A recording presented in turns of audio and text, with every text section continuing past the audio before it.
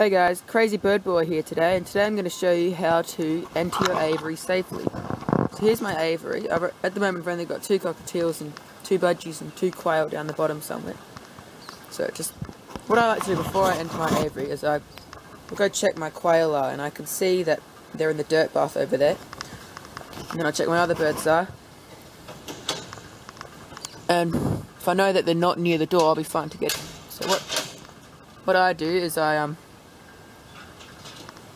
just go quickly, kind of. That's the best way to get in. You just get in. The birds will stay there.